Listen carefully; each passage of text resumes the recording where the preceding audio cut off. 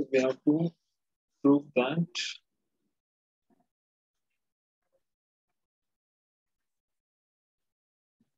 limit x cube minus x square as x tends to infinity is equal to infinity.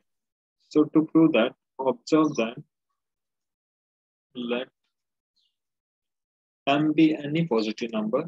We have to show that there exists an x such that for all, we have to show the tail of the function is eventually greater than m. So how do we show that? So note that x cube minus x square is equal to x square into x minus 1. Now, if x is greater than equal to 1, we have this is greater than equal to x square. Whenever, or when x is greater than equal to 2. Sorry for that. Because this would be greater than equal to 1.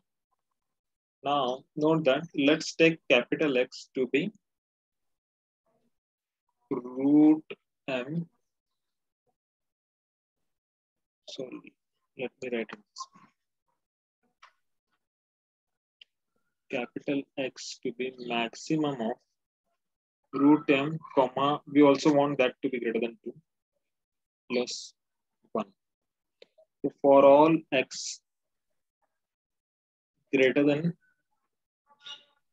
x, x cube minus x square is greater than equal to x square.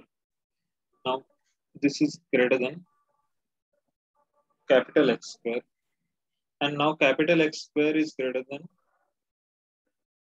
from here we can conclude it's greater than root m square, which is m.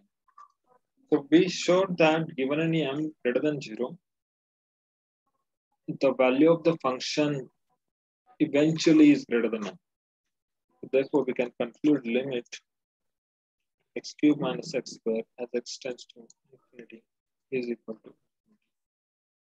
Now, a couple of homework problems I will give you is limit to that limit x as x tends to infinity is equal to infinity. Then you can prove limit x square as x tends to infinity is equal to infinity.